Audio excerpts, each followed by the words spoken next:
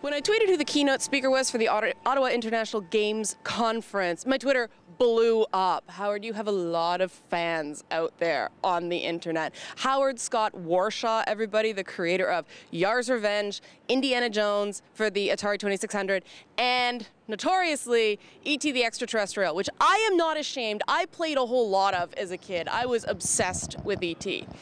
You said in your talk, you don't see that as a failure. You see that as a success, correct? Absolutely, absolutely. There's nothing that registers failure about E.T. for me. What it was a game that was sort of jammed into a crazy time in the dawning of the games industry. And when they had a license for E.T., it didn't matter how much time there was, a game had to come out, and I was the only person in development who was willing to take the chance to try and do a game in 5 weeks when no one had ever done a game in less than 5 or 6 months. So I did it. I got the thing done. It was like 8K of original code, and I climbed a mountain, and it's been very gratifying to me. Also, for the people who say it's the worst game of all time, here's what I got to tell you.